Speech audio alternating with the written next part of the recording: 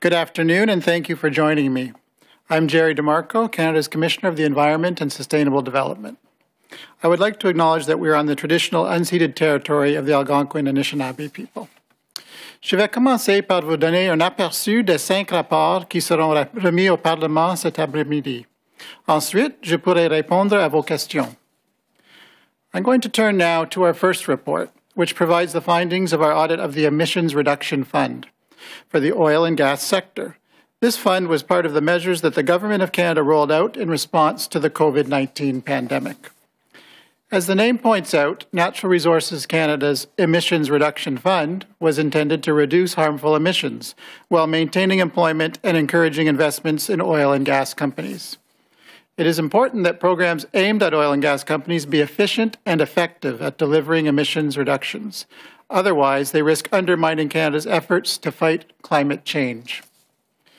Nous avons constaté que le programme avait été mal conçu, car il n'établissait pas de lien entre le financement reçu et la réduction d'émissions nettes provenant d'exploitation classique des pétroles et de gaz côtières et infracôtières. Par exemple, pour les 2/3 des 40 projets financés par le Fonds de réduction des émissions, les sociétés ont indiqué dans leur demande que le financement leur permettrait d'accroître leur niveau de production. Alors, lorsque la production augmente, les émissions découlant de cette production augmentent aussi.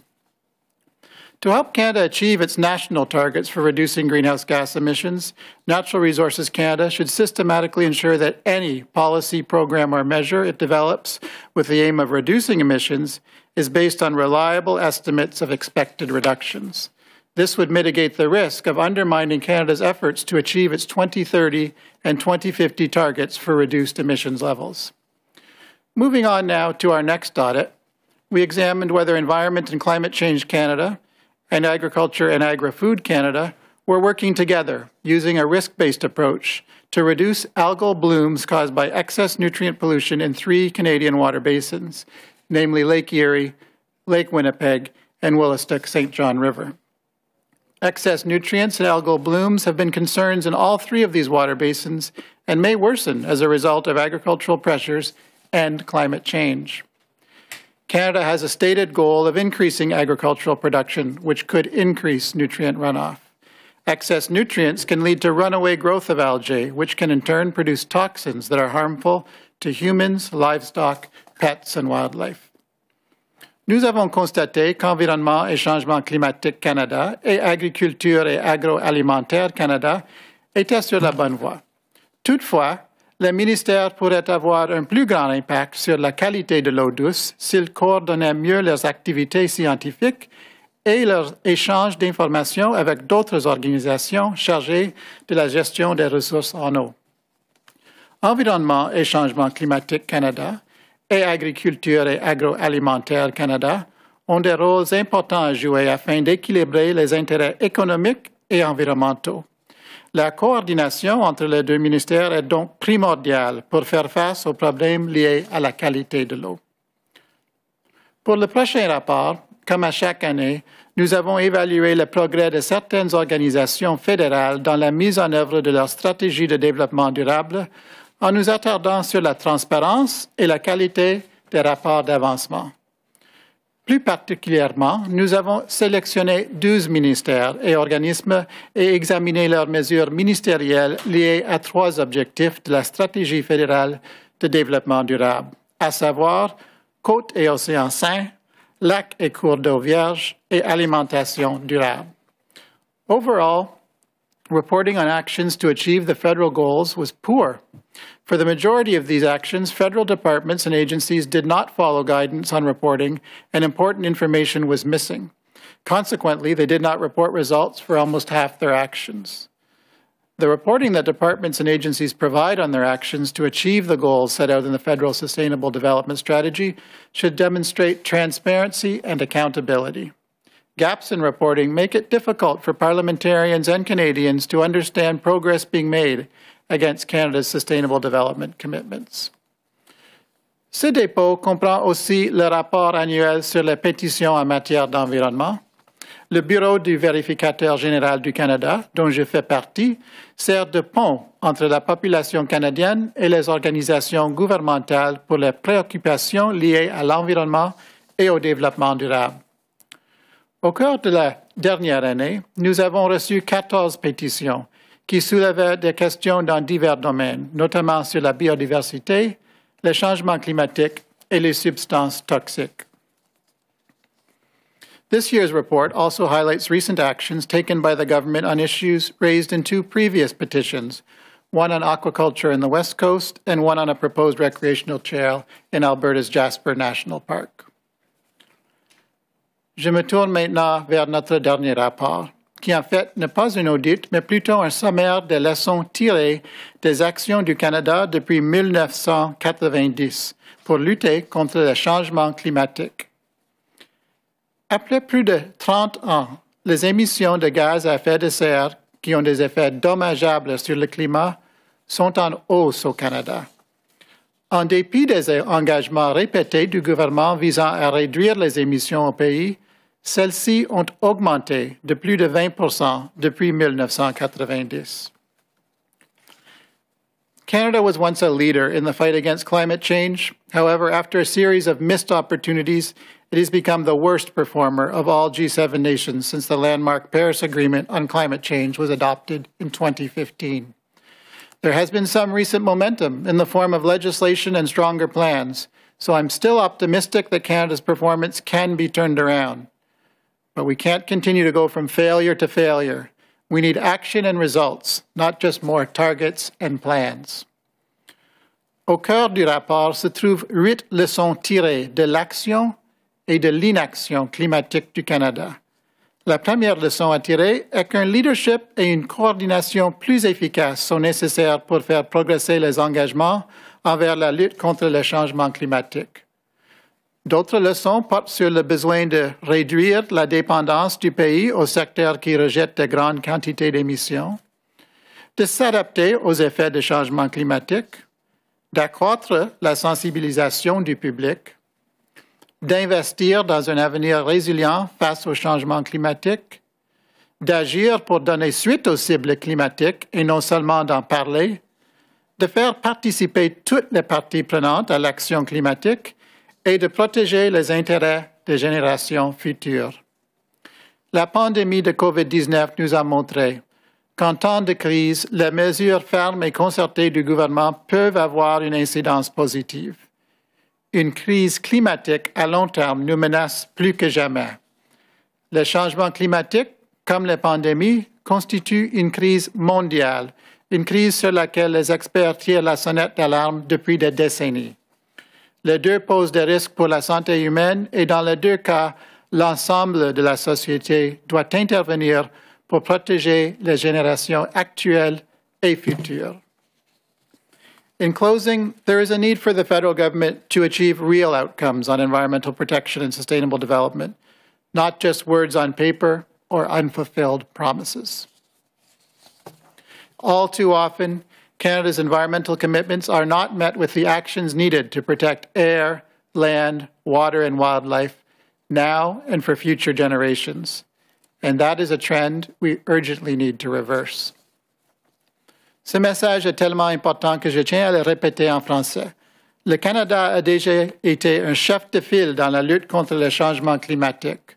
Toutefois, après une série d'occasions ratées, il est désormais le pays avec la pire performance de toutes les nations du G7 depuis l'adoption de l'historique Accord de Paris sur le changement climatique en 2015. Nous ne pouvons pas continuer d'aller d'échec en échec. Nous devons prendre des mesures et obtenir des résultats. Trop souvent, les engagements du Canada en matière d'environnement ne sont pas accompagnés des mesures nécessaires pour protéger l'air, les terres, les eaux et la faune pour les générations actuelles et futures. Cette tendance, il est urgent de l'inverser. Thank you. I am now ready to take your questions. Bon, nous allons passer aux questions. Just a reminder of the rules of this, our National Press Theatre for now. So it's one question, one follow-up. Nous avons à peu près 50 minutes devant nous et nous allons commencer par la salle. Christian Noël, Radio-Canada. Bonjour, Monsieur le Commissaire. En lisant le rapport, on a l'impression que ce que vous êtes en train de dire, corrigez-moi si je me trompe, c'est qu'on a un gouvernement environnementaliste en parole, mais pas nécessairement en action. J'aimerais avoir votre réflexion là-dessus. Oui, alors c'est 30 ans de cibles, d'objectifs, de plans, mais pas de résultats. Et ça, c'est la leçon qu'on a tirée de cette histoire du Canada en matière de changement climatique. C'est pas une grande épopée de plus brillants exploits, c'est d'échecs et d'échecs. Et je suis déçu de ça, mais je regarde à l'avenir et on a du temps pour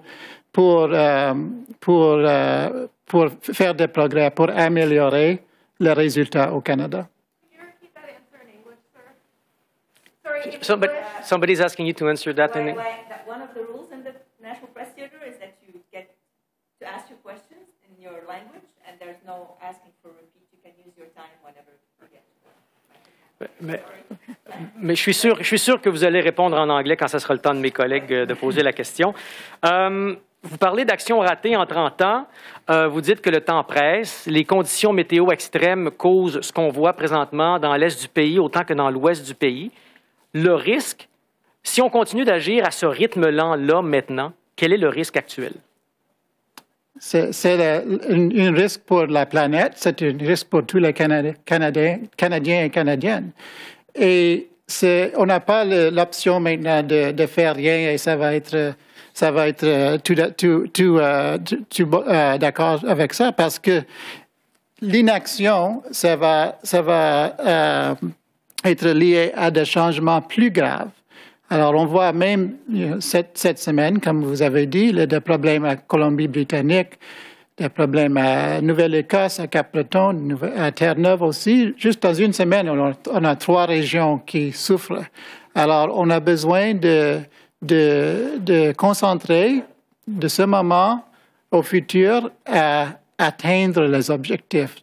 Pas seulement des plans, pas seulement des mots, mais des résultats. Dylan Robertson, Winnipeg Free Press. Hi there. I wanted to ask about the basin programs. These regional scientific committees for the 2 departments, they were formed in 2018. They had maybe 1 meeting and that was it. I'm wondering what you think drives that, the fact that they stopped having these meetings, and what does that say about how well these 2 departments are collaborating? Yeah, so the Water Basins Report looked at interdepartmental cooperation between Environment Canada and Agriculture and Agri-Food Canada, and it was a result that was it wasn't all bad news like on the climate report in the sense of results, but there needs to be an increased level of cooperation with a focus on the actual outcomes in the water. So, for example, in Lake Erie, near where I grew up, the problem of excess nutrients, or eutrophication as we call it, has been there since I was a kid, and it's not very much different than in the 1970s. So the cooperation is good, and there's not a situation where there's no cooperation, but the cooperation has to be directed towards positive outcomes in terms of water quality. Otherwise, we can continue going from decade to decade and having meetings, having scientific conferences, having risk management tools in place. But if the water quality isn't getting any better, then that's what really matters. Right. And also on the basin program, you mentioned the Agriculture Department's instruction to boost output. That can intensify the nutrient runoff. It means like the department doesn't really address that in their responses to you, though, I noticed. And I'm wondering what that says about how well they're actually balancing those objectives. Yeah, it's a difficult question because the nutrient loadings, for example, in Lake Erie in Ontario, on the Ontario side, have not really diminished significantly over the last 10 years. So even though there's this level of cooperation, the results in terms of the actual effluent that's going into the water, they're not there, and that's why the problem persists. The problem will get worse because of either one of 2 things or both. One is there's a push towards greater agricultural production, and if that is the same level of runoff as with historical production, then that's a big problem. And the secondly is that these algal blooms are exacerbated by water temperature, and climate change is warming our waters. So even if we left the nutrient levels the same year to year, over time, the problem would likely get worse simply because the water temperature is going up and the conditions for algal blooms would be increasing. So it's a difficult question. It requires cooperation not only between the two departments we talk about in this report, but with the provincial, municipal, indigenous communities, the United States at the federal level and at the state level. These three basins are shared across international boundaries. Global News, Abigail Biman. Looking at the flaws that you found in Report 4 concerning the onshore program, I'm wondering how much you think that the overestimation and other issues will impact our overall emission reductions targets. When we set out on this audit, I was hoping to get a firm number as to what level of reduction was coming out of the Emissions Reduction Fund, because it is called an Emissions Reduction Fund. But we were very surprised, and I was very disappointed to see that Natural Resources Canada isn't doing the necessary tracking to estimate net emissions. So the program was taking a narrow or myopic view of the problem at hand without looking at what other factors were affecting emissions from the projects and the facilities that were funded. And they also weren't looking at whether this fund was adding value to what was happening already through regulation, the methane regulations that have come into force last year and further provisions next year. They weren't separating out, okay, what added value is this fund providing? Are there any actual net emission reductions? For some of these applicants, they actually said, we're going to increase production. So what happens if you cap a valve here or you stop flaring at this site, but overall you're increasing production? That would have a negative impact on achieving our climate change targets. So it is a problem, and we can't have funds that are not rigorous in their estimations of the reductions or in achieving the results of net reductions. This was I know it was made during COVID-19. It was a hastily put together program, but that's still no excuse. Luckily, most of the funds are still in the kitty, and they could improve the program before it's too late. I'm wondering where you go from here. I noted that this was the only report where the department only partially agreed with your findings and there was some pushback, and then your office pushed back again. So how does that get resolved? Yeah, that was unusual that we had to put in a counterpoint after one of the recommendation responses. The responses to this particular report on Emissions Reduction Fund were quite disappointing.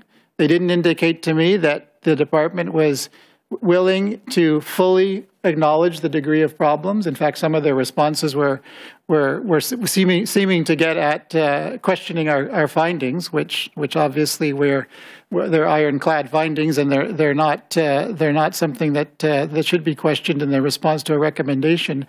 But I'm quite disappointed with the responses. It doesn't bode well for the remaining. There's still hundreds of millions left in this fund. And if those responses are going to guide further action on this particular fund, then there might be further problems going down the road with the third round of funding. David Thurton, CBC. Hi, thank you, Commissioner, for doing this and for your reports and the work that your staff did. I want to stick with that report about the Emissions Reduction Fund. Your report mentions this, but I wonder if you can say it in your own words. Does this fund amount essentially to a fossil fuel subsidy, something that the government and past governments have committed to phasing out? So the Emissions Reduction Fund, at least for the non-repayable portion of the fund, and the aspect of free financing, interest-free financing, those are fossil fuel subsidies. This government has recently committed to eliminating fossil fuel subsidies. There used to be the focus on, we're only going to eliminate inefficient fossil fuel subsidies, but luckily the current language of the new government is to eliminate fossil fuel subsidies. The reason that that's important is because fossil fuel subsidies run counter to the stated goal of the government, which is to transition to a low-carbon economy. So if you tie this question to the Lessons Learned on Climate Change report, there has to be a coherent policy network of policies amongst the government to achieve a common goal. When you have different departments pushing in different directions, you get problems like the emissions level going up, even though you have individual programs that are trying to make them go down. So this particular emissions reduction fund, it isn't showing the results that it should, given the name of emissions reduction fund. So, I mean, just to put it in plain and simple language, it sounds like you're disappointed with that. Are you? And I'm just wondering if you would also comment about the state of the political divide when it comes to politics, when it comes to climate change in this country. Your lessons learned report kind of touched on that it's become such a politicized issue. So permit me 2 questions here. Are you disappointed that this is essentially, portions of this fund is essentially a fossil fuel subsidy? And just if you could comment about how politicized climate change has become. Yes, I can confirm that I am disappointed with both the design and the implementation of the Emissions Reduction Fund. And on your second question, regarding lessons learned from Canada's record on climate change, we recommend that all levels of government seek to depolarize the debate towards a common goal with the objective of saving humanity and nature from disastrous levels of climate change and warming and severe weather and all of the things that we've heard about this week in Newfoundland, Nova Scotia, and British Columbia. So this is tied to another lesson learned, which is the 8th one, which is the necessity for a longer-term view. And this is a really difficult issue for governments to deal with because they necessarily, I shouldn't say necessarily, they frequently discount the future and focus on short-term objectives and gains. Climate change is an intergenerational issue, and we need to put in structures that are commensurate with the time span of climate change or biodiversity extinctions, biodiversity loss, for example. Our current structures are not up to this present time have not met the task of dealing with long-term environmental and social issues like climate change. Olivier Ferrand-Boissé, TVA. Merci. Je pense, ma première question, j'aimerais juste vous entendre en français là-dessus sur la dépolarisation nécessaire de la question. Sur la dépolarisation? Oui, alors c'est très important. Les politiques du gouvernement seront, ça serait plus probable qu'elles seront mises en œuvre si le débat est dépolarisé. Alors, on a besoin d'améliorer la situation, d'aller vers la coopération au lieu de débat. C'est mieux aujourd'hui qu'il y a quelques années. Alors, il y a plus de coopération en ce qui concerne, par exemple, le prix sur le carbone. Et alors, c'est pas tout négatif, mais le futur dépend sur la coopération. Nos gouvernements sont là pour protéger la société contre le changement climatique. Alors, c'est essentiel de dépolariser le débat et de concentrer sur la coopération vers un but d'améliorer nos résultats en ce qui concerne le changement climatique. On voit souvent les gouvernements, il y a eu dans les 15 dernières années 2 gouvernements principalement là, au pouvoir, on les voit souvent se renvoyer la balle. Vous parlez beaucoup d'engagement, mais pas vraiment de résultats. Est-ce que vous avez constaté dans les 6 dernières années, quand il y a eu un changement de gouvernement, une évolution dans les résultats ou c'est encore seulement des engagements puis on remarque rien en termes de réduction? Est-ce qu'il y a une différence en vrai dans les résultats concrets de réduction des émissions à travers les derniers gouvernements? Alors, toutes les mesures n'ont pas de résultats qui sont instants. Alors, j'avoue qu'on ne peut pas dire aujourd'hui, on a une nouvelle mesure, on va voir des émissions réduire demain. Ça, ce n'est pas le cas. Mais après 30 ans de l'histoire du Canada en changement climatique, beaucoup de plans, 9 plans, 4 accords internationaux. et beaucoup d'objectifs. Un nouveau objectif cette année en ce qui concerne la réduction de 40 à 45% des émissions. Des émissions. Alors, oui, c'est pas un cas qu'il y a une lacune de plans, de cibles, d'objectifs. Le problème est le résultat. On va passer aux journalistes au téléphone, and we'll come back to the room here if we still have time after reporters on the phone. Alors, opérateur, s'il vous plaît. Thank you. Merci. If you have a question and you're using a speakerphone, please lift your handset before making your selection. If you have a question, please press *1 on the device's keypad. Si vous désirez poser une question, veuillez s'il vous plaît appuyer sur les touches étoile 1 de votre appareil. The first question is from Marika Walsh from the Globe and Mail. Please go ahead. Your line is open. Good afternoon. Thanks for taking our questions. I just wanted to be clear on the looking forward. We have seen very clear plans from the Liberals, or they say they're very clear in achieving the 36%. Have you seen the implementation so far that is required in the time frame that they have to achieve at least the 36% cut by 2030? Is that at least happening, or do you also not yet see that happening? So we haven't audited whether their 36% projection will add up and reach that level by 2030. That has become somewhat moot because there's already a new target of 40 to 45%. So we are going to see under the Net Zero Act that passed in June a new plan either this December or at the latest in March if they give themselves an extension. So we're not going to analyze the current plan as to whether it's going to add up to 36% because it'll be superseded by a new plan that's up to date for the new target of 40 to 45% reductions by 2030.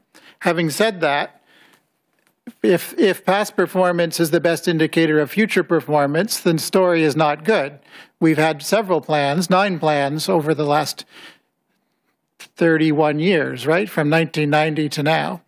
And none of them have achieved their objectives. Even though they add up at the time, they say that they're going to meet those objectives. When you then go forward 10 years and see, okay, how did you do? Usually by then the debate is about the next plan, and there's talk about the next plan, and, oh, don't worry about our past results, the next one will be better. Well, look what's happened, right? Our new target is down here towards the bottom of the page. Our emissions are up here. We need to have more than just plans. We need to have results. And when you highlight in the report that Canada since 2015 has the worst performance of any G7 country, is there something that you see that the government could have done to not be in that position? I'm just trying to, the government likes to say or tends to say that essentially the last 5 years was about them actually putting in place policies. You can't change the economy on a dime, all of those kinds of things. But you are specifically pointing out that Canada is the worst performer. So was there something different that could have been done, or was everything that could have been done done? No, not everything that could have been done was done. Canada was relatively late at the federal level in taking a leadership position on carbon pricing. So you see the European countries and the G7 that have a downward trajectory since Paris of 4 to 10% in terms of the emissions reductions.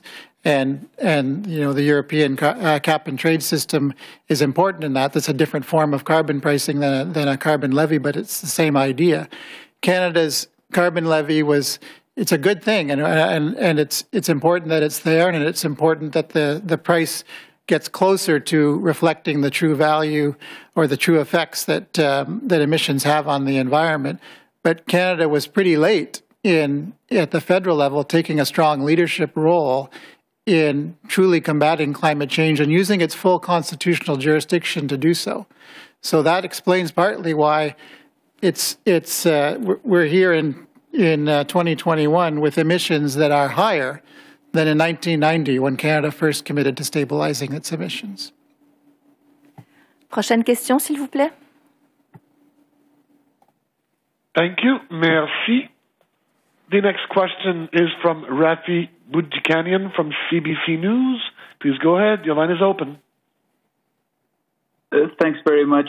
Hi, Commissioner. I'm wondering if you can reflect a bit further on the whole depolarization issue, keeping in mind that there are, as you point out yourself in your report, some parts of this country that are far more dependent on fossil fuels for their economy than others, such as Alberta or Saskatchewan.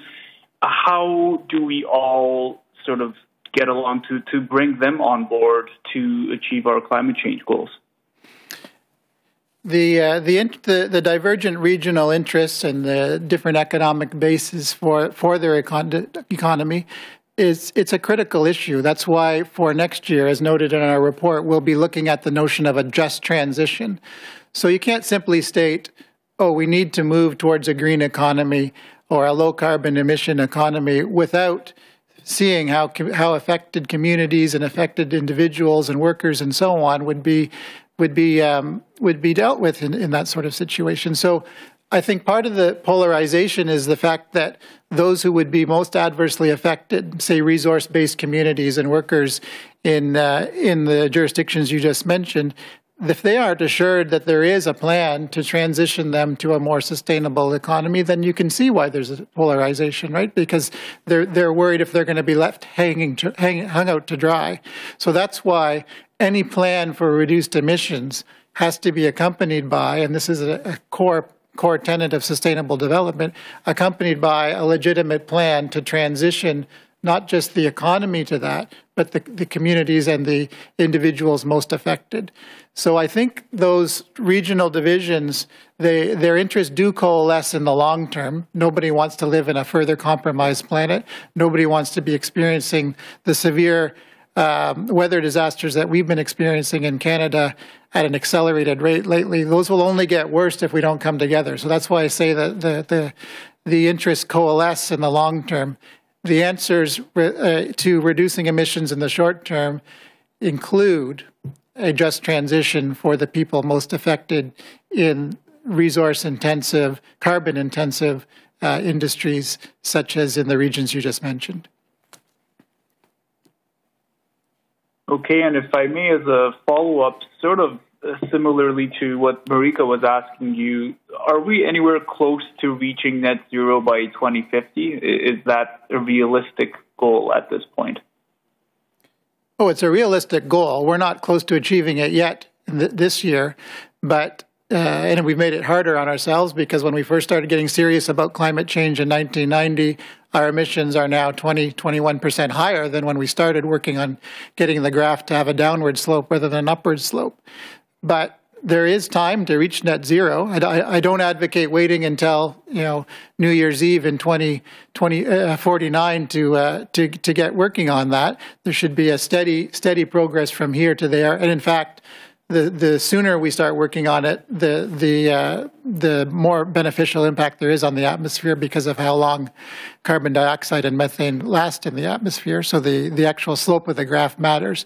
But no, there's no reason to give up on net zero in 2050. In fact, if we give up on net zero in 2050, we're going to reach 2050 and have a worse scenario in terms of a compromised climate, mass migrations of people displaced by climate change if we're getting into the 2 or 3 degree global warming area. So the do nothing alternative is actually worse than the tough work that will be needed to actually reach net zero. Both options are difficult. One leads to a disaster that we all want to avoid, which is a continued warming climate.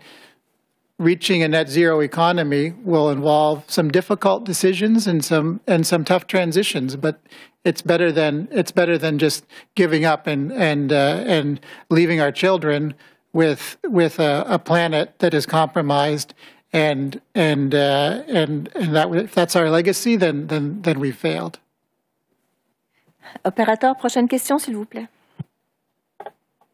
Thank you. Merci. The next question is from Mia Radson from the Canadian Press. Please go ahead. Your line is open.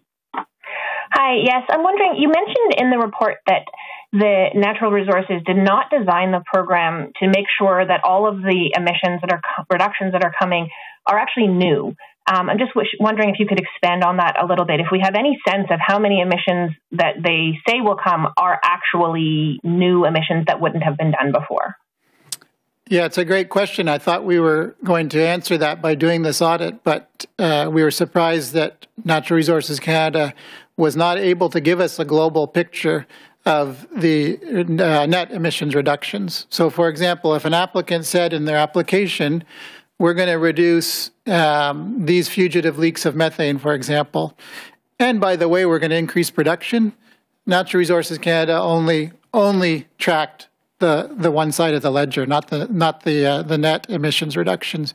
It is even possible that for some of these projects, the net effect was emissions production rather than reduction.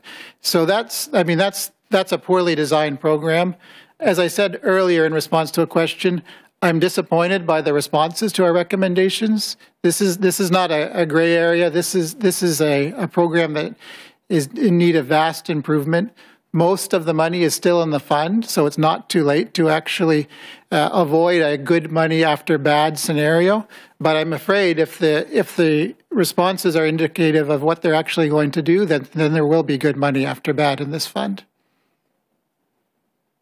So what you're looking at here then is a fund for almost $700 million that was supposed to retain jobs and cut emissions. And it has, you're saying, no actual requirement to retain jobs and no sign that it's actually going to cut emissions.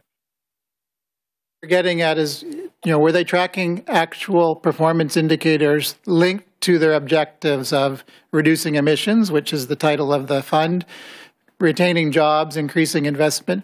We were surprised to see a lack of rigor with respect to the department in tracking its objectives. It's sort of the basics of performance management is you set objectives and you track your progress towards that. You can't just say, oh, we're going to ignore net emissions and we're going to ignore double counting from the effect of the methane regulations. We just want to look at this narrow little aspect of the fund. That's why the numbers are not reliable. Their emissions estimates are vast overestimates. Emission reduction estimates, sorry, I should say. Opérateur, la prochaine question, s'il vous plaît. Thank you. Merci. Next question from Raphaël Pirot, Agence QMI. Please go ahead. The line is open. À vous la parole. Oui, bonjour. Je voulais vous entendre peut-être un petit peu plus précisément sur le pipeline Trans Mountain. Quel est votre diagnostic donc par rapport à l'action du gouvernement en lien avec avec le rachat? Est-ce que vous pouvez répéter le niveau l'audio était trop baisse pour cette fois? Mais oui, pardon. Est-ce que vous m'entendez? Oui. Oui. C'est ça, non, je voulais vous entendre sur le pipeline Trans Mountain. Quel est votre diagnostic par rapport à ça? Et si vous aviez des recommandations à faire pour le gouvernement sur cette question? Alors, avec le projet d'agrandissement du réseau de Trans Mountain, le TMX, nous constatons que c'est un exemple de l'incohérence de politique. Alors, acheter et gérer un pipeline, c'est contre l'objectif du gouvernement de baisser le niveau des émissions. Alors, moi, je constate que le financement de ce projet, c'est un exemple de l'incohérence des mesures du fédéral. D'accord. Et je me demandais si, justement, cette décision-là, donc, vous dites que c'est de l'incohérence. À partir de maintenant, je ne sais pas si vous êtes en position de donner une recommandation, mais qu'est-ce que vous pourriez dire maintenant que c'est fait, ces choses du passé? Comment est-ce que le gouvernement pourrait agir dans ce dossier-là? Quelle est la bonne attitude à adopter? Alors, nos leçons tirées de la performance du Canada sur le dossier de changement climatique, nous n'avons pas de recommandations, c'est seulement une sommaire de leçons tirées et des questions que les parlementaires peuvent poser dans le nouveau Parlement. Qu'est-ce qu'ils vont faire avec TMX? C'est une question que vous pouvez poser au ministre. Opérateur? Thank you. Merci. The next question is from Palak Nangat from Parliament Today. Please go ahead. Your line is open. Hi, Commissioner. Thanks for taking our questions. I just wanted to stick with the NRCan Emissions Reductions Fund. I hear you saying that it's not too late to sort of course correct, I guess, and try to finick and make this or try to, I guess, beef up the measures of progress within the department. But I'm curious for you, given that you're talking about your disappointment with the department's response to the recommendations, would you advocate for this program or this initiative to be scrapped, or is there some coming back from this kind of program? And I only ask because I did note that you called it a fossil fuel fund. So I didn't get the last part of that. You only did this because? Oh, I said I did note that you called it a fossil fuel subsidy. Sorry, not a fund, a fossil fuel subsidy. You're right. Yeah. So there is an opportunity to course correct on the emissions reduction fund. Most of the money is still in the fund, as I mentioned earlier. Despite the poor responses to our recommendations, obviously the department can try to do better, and perhaps you can pose that question to the department and ask whether they will course correct, as you put it, in going forward on the emissions reduction fund. The working environment for this fund has changed since it was launched. The price of the commodity prices that, one of the reasons for this fund was the depressed market for oil and gas, obviously during the earlier stages of COVID.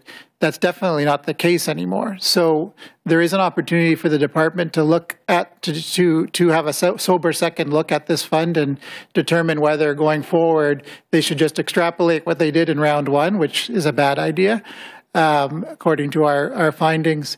It's hard for me to know what changes they will make.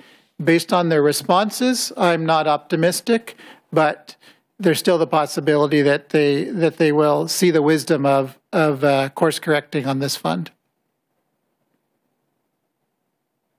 Okay, thank you. You answered my second question. Oh. Alors, opérateur, s'il vous plaît. Thank you. Merci. The next question is from Natasha Belowski from Canada National Observer. Please go ahead. Your line is open. Hi, Commissioner. Thank you so much for answering our questions today. I was hoping you could talk a bit more just about the emissions reduction fund and, how do the findings of the report reflect on the government's pledge to phase out inefficient fossil fuel subsidies? Because from what I can tell, it's looking like that is what this amounts to in a nutshell. So does this mean that it's worth it trying to pivot? I know you were mentioning that earlier, but based on the current findings, would it make more sense to discontinue it? So the emissions reduction fund, at least the part of it that's non-repayable, which are effectively grants, although they call them non-repayable loans, but I think that's code for grant. And the fact that they carry the interest on the loan portion, those aspects are fossil fuel subsidies, no doubt about it. And as I mentioned earlier, this government has committed to accelerating its elimination of fossil fuel subsidies in Canada because they realize that that's necessary to achieve what we've called policy coherence with its objectives of reducing emissions. So there is, yes, as I've said in response to the other question, there is the change in circumstances of the commodity prices, of course, have changed vastly since when this was launched, but there's also the stronger commitment towards an accelerated elimination of fossil fuel subsidies. That's another factor that merits a second look at at whether they should continue with the fund as it has currently been implemented, which, as I've said, does not track net emissions. And the report found that Natural Resources Canada didn't ensure the projects it funded provided value for money. And I'm hoping you can just speak briefly about what this means, both in terms of the quality of the projects it was accepting, but also, the implications for taxpayers. So despite it being called an emissions reduction fund, it had other objectives. So we were focused on the emission side because we were interested as to how well it would contribute to Canada's climate goals. The department emphasized with us, look, there's job retention objective, there's the investment objective. Look at it in a more holistic way. So we asked for the data on, well, how much value for money are you getting? What is the dollar cost per job saved, for example? They can't show us that either. So it's really difficult to say what the value for money is when we know the money, we know the denominator, but we don't know the value. We don't know the numerator because they aren't tracking that. And that goes contrary to the basics of performance management in government. They have to be able to say to taxpayers, that we've gathered this $600 or $700 million from the tax base of Canada. We're redistributing it to the fossil fuel industry. Here's the value you're going to get out of that. And I don't just mean assertions that there will be emissions reductions or job retention or investments. There needs to be data to back that up. And it can't be the data that they've collected, which just looks at a narrow aspect of emissions without taking into account the effect of the methane regulations and the effect of increased production at the facilities that indicated in their applications that they would be increasing production. Opérateur? Thank you. Merci. Once again, please press *1 on the device's keypad if you have a question. De nouveau, faites étoile 1 sur votre appareil si vous avez des questions. Next question from John Woodside, Canadian National Observer. Please go ahead. Your line is open. Hi, thank you. I want to follow up on this policy incoherence side because the report does reference both the onshore program, the emissions reduction fund, and the Trans Mountain Pipeline expansion as examples of this policy incoherence. And yeah, I guess I'd just like to hear some reflection on this. Like what does this say about how seriously the government is treating, its climate action here? Because, and also just to take kind of a step back and maybe kind of put a little extra context on this. I mean, these seem like policies that are like Trans Mountain, for example. The government has said we're going to use the revenue for clean energy investments. They have an emissions reduction fund that is actually a fossil fuel subsidy. I mean, this sounds like a scandal. This sounds like a government that is saying it is doing climate action, but then is just moving public money towards the fossil fuel sector. Could you kind of reflect on this incoherence and whether you think it amounts to like a shell game like this? The lesson learned around policy coherence, which is a fancy way of saying everyone working towards a common goal and being on the same page, is linked to the last lesson learned about long-term planning and intergenerational equity.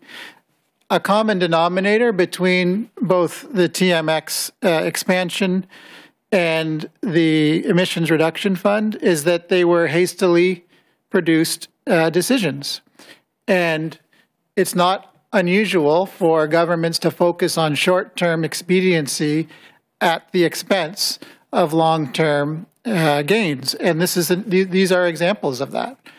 The government sets out, states to the international community in binding treaties like the UN Convention on Climate Change that it's going to do its part to prevent catastrophic climate change, but then short-term expediency can essentially trump that. And what ends up happening is you have a net effect of increased emissions because countless short-term expedient decisions add up in a way that undermine the long-term goal.